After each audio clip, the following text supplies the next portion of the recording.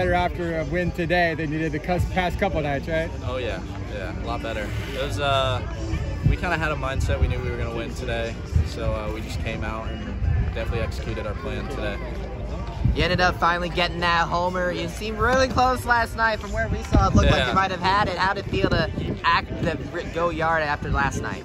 It just felt good. It was fair. So yeah, yesterday it's pretty upsetting with the foul home run they called, and then at the bottom of the ninth, you know, only getting into the warning track there. So today it felt really good to get one out there.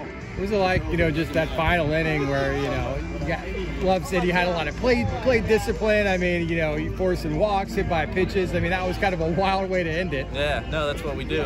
We always find ways, you know, we always say pass the baton, like get up to the next guy. So that's what we focused on a lot in that last inning. Obviously, you know, the team has lost Nick Romano, Riley Walsh, who started off really well at the bat, but then you ended up starting to get in the lineup more and more, and your batter's really been progressing well on this team. What have you been doing in the batter's box that you think maybe can help the team as far as offensively going forward? You know, a lot of it goes into the mental game that we preach here. Just knowing what pitch you're hunting and being on time for that pitch is what's important that we do, and we always work on it every day. I know the last couple of weeks haven't gone the way you guys wanted, but is it good, maybe, so to speak, to kind of have a clean slate now? You know, every weekend from here on out, it's going to be conference play. You got your rival South Florida coming up next week. Is that kind of good to kind of put this phase of the season behind you and get ready? Because, you know, you're 0-0 right now in conference. Yeah, exactly. No, it's always good to know that whether you win or lose, you always just put your uniform on the next day and you get to play. So if we just keep that attitude and know that we're good enough to compete, that will be just fine.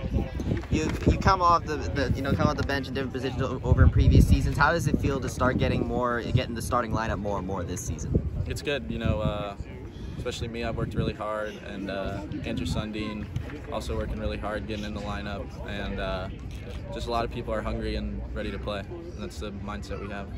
What do you think this team has learned through this series that they can take against FAU and into conference play? Just that we're a lot better than what we've shown.